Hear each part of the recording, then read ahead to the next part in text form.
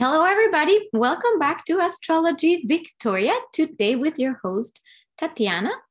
And we have also our little co-host today, Neptune, who is here with me. Again, Dulcie will be coming very soon back to our weekly videos and other instructional videos. And we have the astrology of this coming week. So beginning in April 18th, so that's Monday, until Sunday, April the 24th. So let's dive into this right away. Da-da-da-da, da-da-da-da. Okay, here we are. What's going on this week? Oh my gosh. This is a continuation indeed of the themes that have been developing throughout the past 2 weeks. I would say there's a continuation. It's like a flow. And please share your comments, what has happened to you this past weeks. Like, has there been a shift? I personally, oh my gosh, there has been huge shifts. That Jupiter-Neptune conjunction that we're gonna keep talking about for like ever and ever. For me, at least, as it started perfecting, it's like there was a drop where I was shown literally a timeline. It's almost like a timeline choice point where I was able to experience something that was like an old idea, and then a beautiful new idea that was being birthed then kind of went away. And it was almost like Spirit saying, do you really focus? Where do you want to focus your energy? Because you are being pushed there. And when these things kind of fell away and I had to go, okay, whatever Spirit wants, then boof, things come back. I realign. And it's like a resounding yes, And we'll talk about this with those square to the nodes that we're having as well throughout, it started last week and they will perfect next week. So this is this time of choice, and we have so much support from the other side with this conjunction to Neptune, Jupiter. Please share your stories. Did you have floods in your house? Did you did you connect to Spirit? Like, oh my gosh, you have a renewed sense of hope and spiritual purpose. Are you more confused and hopeful at the same time? What's your story? What has happened in your life? Please share. I've spoken extensively about this Jupiter-Neptune conjunction. So if you'd like to watch my previous week video where the story kind of begins, it's more highlighted there. In a nutshell, is this expansion of consciousness, awareness, hope, purpose, something pushing us that's beyond, that's divine. That's what's been going on, and all the while having other very difficult things at the same time going on. So what part of you is already living that dream or already invoking that dream so that the dream that you had for yourself in this life develops over time? Where are you at? That's the question. And a little reminder for Virgos, Sagittarius, or Gemini people, make sure to stay very grounded, because this moving into your dream could be challenging if you're not like really grounded in reality, grounded with your structures, because it could be like we could tend to be either scattered, not sure, changing our minds, because, Gemini, Sagittarius axis is, okay, we're here in the mutable cross. So there might be instability in our thoughts, or maybe some great ideals, but not quite very orderly, maybe too much information, too much energy, mental energy, and not enough ground. With the Virgo, it could be a little bit different. The Virgo might be not knowing how to integrate these very dreamy ideals and maybe get duped, maybe it's too good to be true. So make sure that everything you're doing at this time is aligned with your own being and moves you through it. I've been saying this for the past weeks, and I'll say it again, especially if you have not watched my previous videos and this is the first time you're watching. Make sure to align with that. Okay, so we're having a Mercury sextile Venus, and we talked about this last week because the Venus sextile Uranus Mercury, it's like its own opportunity to either be with like maybe new people come into your life, and it's to take the opportunity of daring to be different, maybe socializing with different people, maybe having genius ideas that come like, oh my gosh, eureka moments, and making changes also around your, there could be changes around your friendships as well. Maybe new people come in, some people exit. That's the nature of Uranus. And because Uranus is still with Mercury, again, new ideas with the sextile to Venus, just the Venus Mercury alone, which is perfecting on this day, April 18th, we could be having a lot of grace coming to our lives. It's perfect for poetry writing, for inspired ideas. Venus brings beauty, brings pleasure, it's also very diplomatic. This is a good time to have conversations that are of the nature of diplomacy. If you need to have a conversation that you have been putting off for a while and it's a difficult one for any reason, Venus eases everything. It eases the mind. It softens. So it's a graceful time to have very diplomatic communication. So it's beautiful for learning things like nonviolent communication. There you go. Things like that are very much of the Venus Mercury. And Venus Mercury in both Venus and Mercury are in Venus ruled, well, not ruled signs. Venus is comfortable in Pisces in its exaltation, and Venus rules Taurus. So there's a very, very, very much yin energy. So communication can become inspired with Uranus, inspired flashes of insight, and the yin energy, the kindness and the softness and the grace to communicate might be very present as an opportunity. Since this is a sextile, let's remember that sextiles, you need to kind of grab them.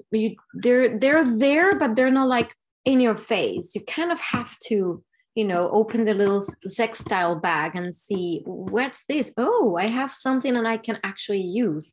So this is a beautiful opportunity for that kind of conversations or kinds of ideas, poetry, writing, any of the above, would be very well aspected with this.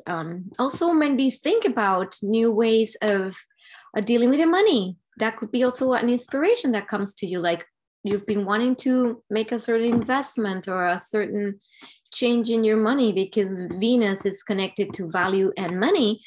And so there could be like this new idea that comes to you or new opportunity that presents itself. And you're like, oh, maybe I could do this. And so that could also be an option. And for something a little bit more sustainable, because we're still thinking in the Taurus realm of things, which is more stable, more fixed, all the while having Venus in a mutable sign, very inspired moments. As Venus comes closer to Neptune and Jupiter, oh my gosh, then that's when we're going to have that divine feminine energy that I was talking about last week.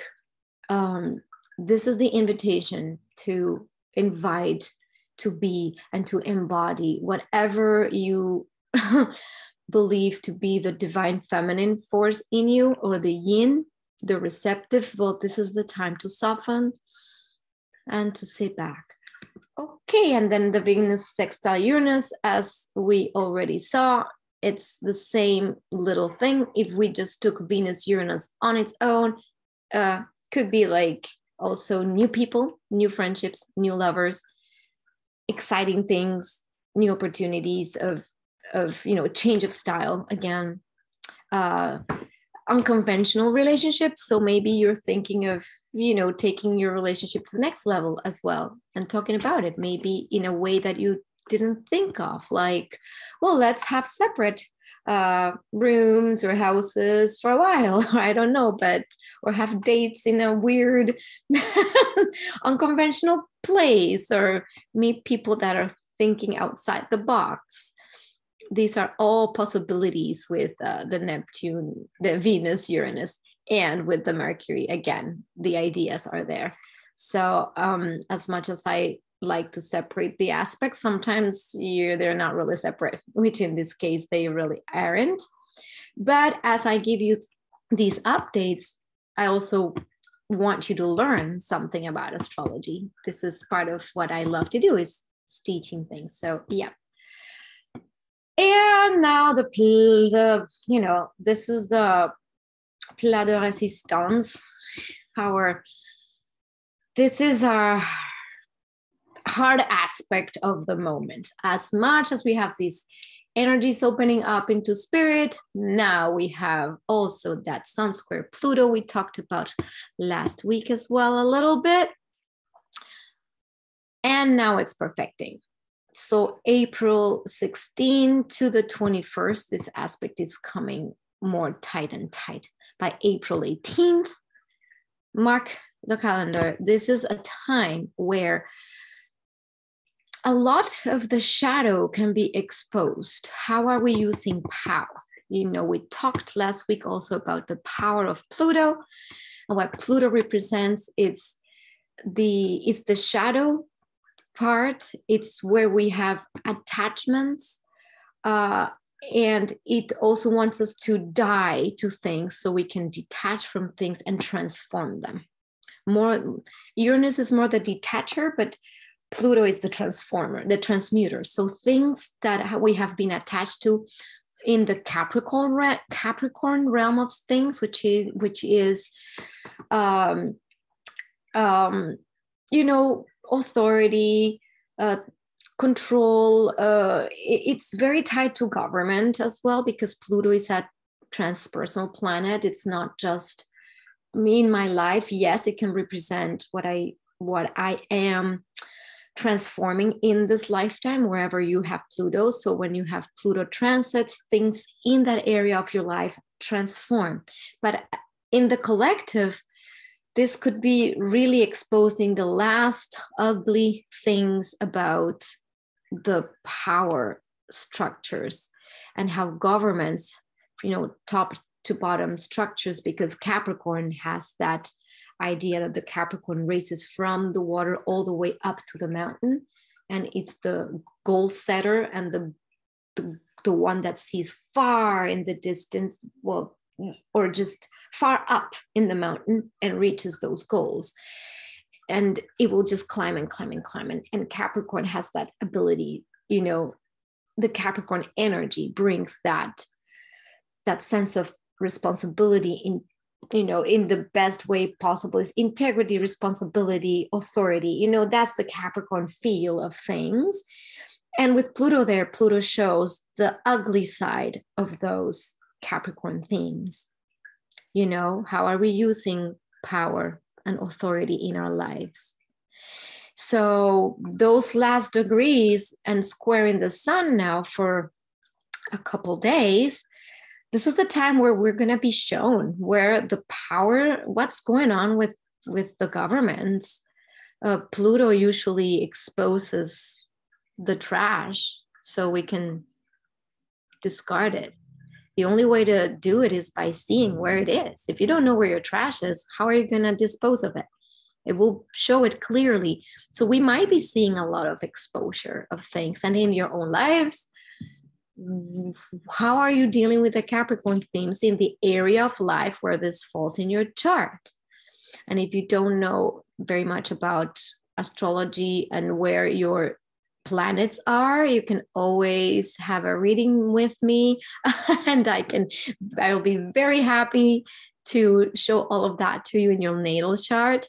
Otherwise, you can always find a chart on astro.com and find where you have Capricorn, what house you have Capricorn in, and seeing what area of life you're being asked to detach or refurbish or transform your structures of power and all the things related to Capricorn. Yeah, and that can be, kind of be nasty, because the Pluto sun in its best expression is the willingness to see the shadow and the ego trips, where our ego is very strong, and to actually dismantle that ego or those ego desires that are selfish or self-serving. In its best expression, we see it and we take responsibility for that. And in the worst case, it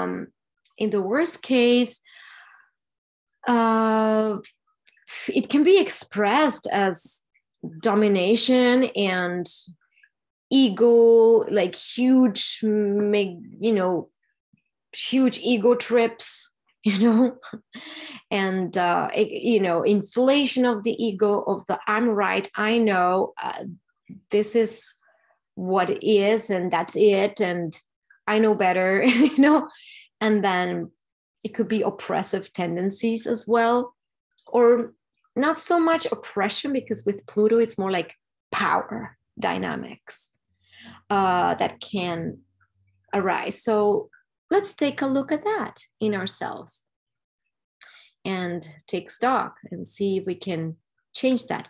The sun in Aries is still like, again, the sun in Aries can be very me, what I want, my path, my desires, because Aries, it's the initiator of things. And in Aries, we tend to be more focused around ourselves and what we want. And that is totally fine, because without having a clarity on what we want, it's harder to include ourselves within a collective if we don't know ourselves and what we want. So it serves a purpose, but make sure that it's not just an ego desire, and I'm very confident that this energy here will help us see not only what our little ego wants, but what our higher self wants in this lifetime, and to be able to anchor it so it's no longer an ego trip. Those are my thoughts on this. Sun square Pluto. Whew. Interesting week. And then we have the exact conjunction of Mercury-Uranus, which we already talked about. It's coming into its, it's not really an exact conjunction. Yeah, I mean, we talked maybe, what? I have the slides twice. Never mind. Okay, and the sun enters Taurus. April 19th, we have the ingress of sun into Taurus. That will change the energy quite a bit. And I want to talk about this image of Taurus. For those who are new, we have a beautiful video, very detailed on the Taurus energy and what it represents. And Taurus is a yin sign, it's an earth sign, and it's fixed energy. Taurus wants stability. Taurus wants to feel slow. Taurus wants to feel that things are grounded, solid, there to not move much. Was I too slow? changeability is not a staple of Taurus. And so we see this woman just being supported by this solid column in this beautiful, let's say, palace or abode or whatever, with a tree surrounded by grass and nature and a bird, and surrounded with food, abundance, money, pleasure, connected to, her hand is touching the grass, almost like, Mother Nature and our bodies are one. That's a very Taurian expression, is the body and the senses, and how everything can feel very luscious. So this energy is bringing us to the ground, the soil, maybe finding, as the Taurus season will be very strong with the North Node in Taurus, Mercury transiting through Taurus, Uranus in Taurus, and now the Sun in Taurus. So now the Taurus energy is going to be very present. We have two yin signs very active, Taurus and Pisces. And again, like I said, Venus comfortable in Pisces and Venus ruling Taurus. So we're going to have a very Venusian time.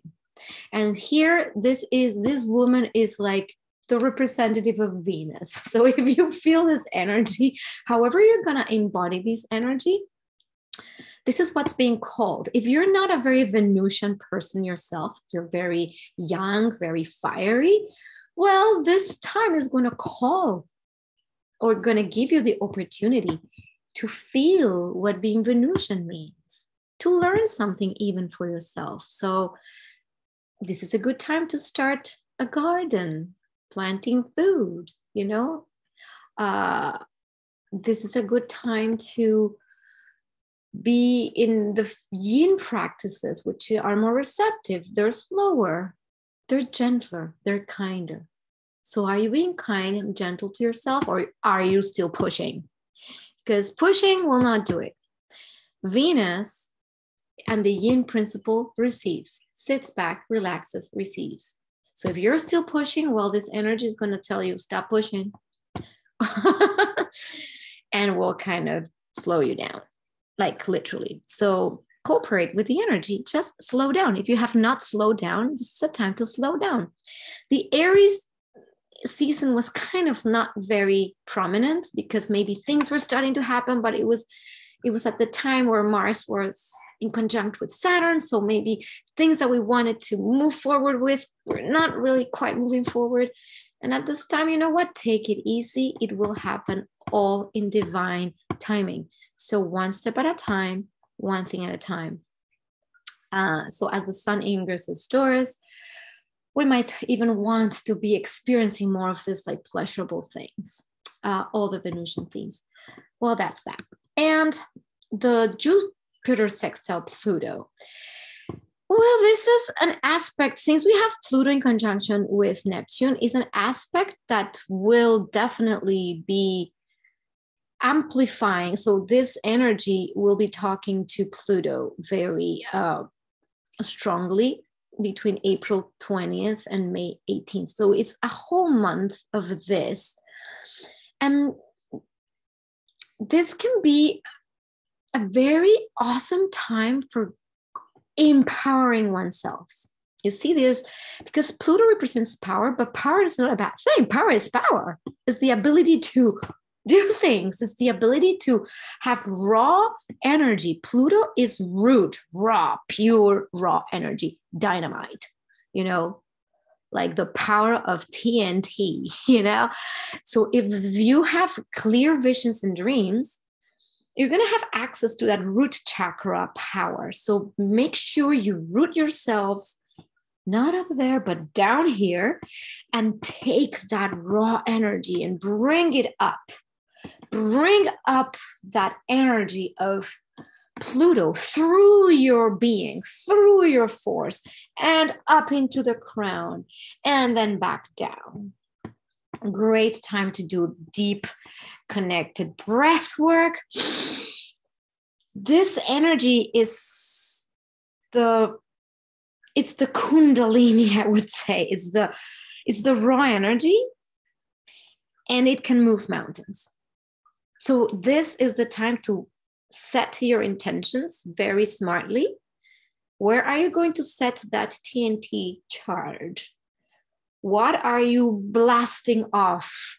If you have a rocket and you're aiming it somewhere, where are you aiming? Because this is jet fuel, is rocket fuel, it's big.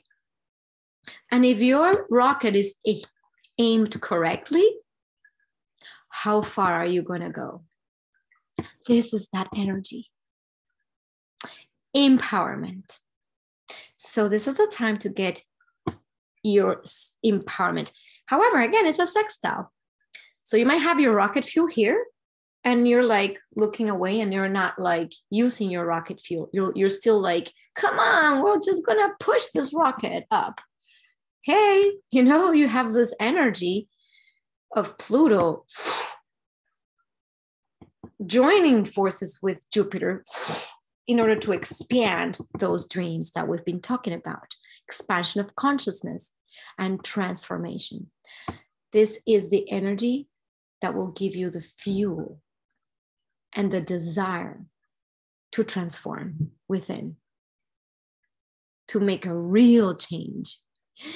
We are moving into a new way of existing in the planet. And this is why this astrology is so, at the same time, so magnificent, so open, so transpersonal. With Pluto and Neptune, this is extremely transpersonal. This is beyond my tiny little desires. This is Gaia. This is beyond. So are you already on that bus, or are you still on the waiting at the wrong bus stop? Hello, it's that way. We're moving into this new way of existing as a collective that can function like this, where we can actually find harmony, balance, and love for each other, compassion, co-creation, tribe, This is where we are moving. Sustainability, self-sustaining models that come from the heart. We're starting in the heart. If we're not already in that bus, like, what are you waiting for? You're in the wrong bus stop. So who are you aligning with? This could bring also people into, like, with this Venus aspects, that we have been seeing to Mercury, the whole week, to Uranus. There could be new people or powerful people as well in your life coming in, or the right tools, the right things, the right energy. I don't know. It can show up in so many ways, but it's up to you to take that raw power and use it. So my recommendation, do deep breaths.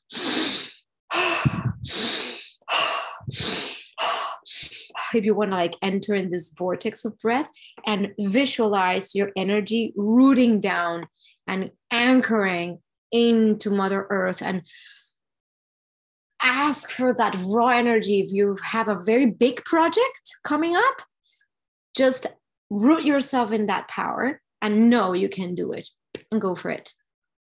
The energy will be there. Mercury squaring Saturn. So our Mercury is conjoined the North Node, a little bit past the North Node, but still in conjunction, and squaring Saturn. We talked about the squares of the nodes to Saturn last week that are slowly, getting separating as the nodes will keep traveling backwards. But with Mercury, we might be actually thinking already about where we need to move, how to create those new structures. We might even have new insights as Mercury passed Uranus, all those new insights that I told you last week to write, because you might have a bunch of ideas, and I told you write them down, because then this week you might actually have the capacity to see clearly how to implement them. And how to create those new structures that Saturn here in Aquarius is wanting us to create. With the moon approaching Saturn, the thing is like we might feel maybe that there's still some dread. there can be feelings of dread, but it's very short. It's short-lived. It's like a day of feeling like maybe you have to like pull yourself up to go into the direction that you want to go. Remember, we have a crossroad here between the nodes, here or the past. So we're creating the future in that Taurus energy that's sustainable, that's going to last in the long term, because Saturn also ensures that the structures that we create last really, really, really long. So this is a crucial point in our lives. So make sure to be pointing in the right direction with the right people, in the right resonance. Otherwise, it's not a problem. Then you will create something that eventually you will not be necessarily fully aligned with, and then you created it. So it's so much energy to then have to dismantle it or just leave it and then move somewhere else. So my advice to you is take the time before making impulsive decisions.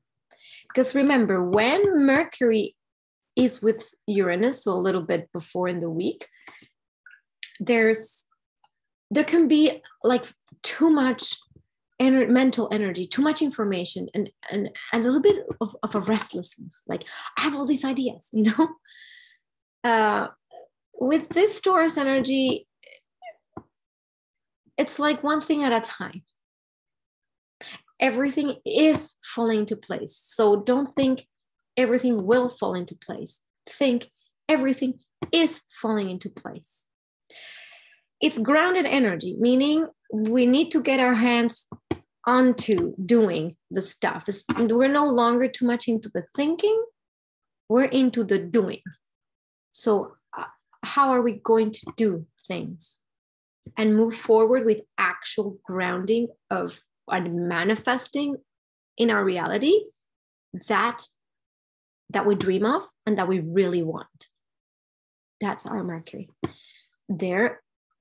And with the North Node is also asking our collective consciousness, moving towards this Taurus energy of kindness, groundedness, and sustainability. Make sure, with Uranus creating havoc in the way we get our resources and our food, it's a good time to rethink how we get our resources and our food, because there could be a major disruptions in food chain and food supply chain and resources chain. So it's a good time to start thinking how to get more self-sustaining if you have access to that. And if you don't, well, start researching it or getting in alliance with people. Here, Saturn in Aquarius, also people and our collective, our tribes, and making solid alliances and committed alliances, Saturn. Once that's a little bit in place, we can start thinking about how to be more sustainable. I see all around me, and this is true because it's also true for me, lots of people wanting to create communities, buy land together in collectives and start farming. And this is not a joke. This is just so funny how all around me here where I live in British Columbia, in the island, in Vancouver Island, so many people are thinking about this. And is this just random? These people not necessarily know about astrology, but I'm telling you, this is what the astrology is asking and telling us to do. Get together with a tribe, start getting resourceful, being self-sustaining, new technologies in growing food, maybe or using technology in a responsible way. Saturn responsibility, and in Aquarius responsible ways and responsible structures to have your own food, your own power, your own everything. So, and live in community, live together, live or at least have a neighborhood network. If it's not people moving to a piece of land, it's maybe having a solid neighborhood network with your neighbors. Go and see what they're up to. Are you already starting to plan your little front yard garden, or are you still locked in the ideas that daddy government is going to take care of us? Because if you are locked in the idea, I would say that bus, it's another bus station, and it's not going into the future, or it's going into a different future that it's a more dystopian. And it's up to us to choose what future. Remember, astrology does not tell you what's going to happen. It will tell you just the climate and the ideas and the things we have at our disposal to make reality happen. And yes, the dystopian future is still a possibility with Aquarius. Oh yes, entering in the age of Aquarius, dystopian future, very possible. Magnificent utopian future, very possible too. What bus are you on? Yeah, there you go. Sun sextile Mars. We're going to have a lot of energy also at our disposal. Energy to go do stuff. Mars, even though Mars is in Pisces, Mars might feel that it's a little bit all over the place. So go with the flow, because with Mars in Pisces, you might not necessarily have a very focused intention. There's just a lot of energy. But if you trust your dreams and you fight for what you believe is right and for your dreams in Pisces and for the collective and the collective good and collective consciousness, and Mars gives you that energy to fight for it, then you might not feel like everything's kind of like all over the place. You might feel that you're doing things here and then you need to change, you need to flow in a different direction a little bit, but there will be enough energy at your disposal, to ground those things that you want here with the sun and this energy coming from Mars. You might be able to ground things, have energy to ground them. So it's great resources. And that is the end of our week. So with all this being said, a lot is repeat from past weeks, but if I don't repeat it, and then sometimes you just need to listen to information once and again and again and again, so it gets into your head. And I hope this is helpful. I hope you are actually moving forward in the direction of your dreams and trusting this energy. And yes, that's it. So please feel free to share, subscribe to this channel. If you want a reading, all the information is in the description below. If you're confused, I can help you unconfuse. And we have some offerings with Astrology Victoria, so make sure to check out our Instagram, our Facebook, and our meetup groups.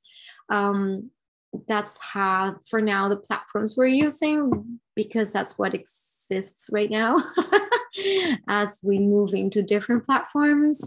But for now, just check that out and join us there, so you can be in contact with the astrological community of Astrology Victoria, which is basically open to the whole world and beyond, with the help of our wonderful helpers of the beyond.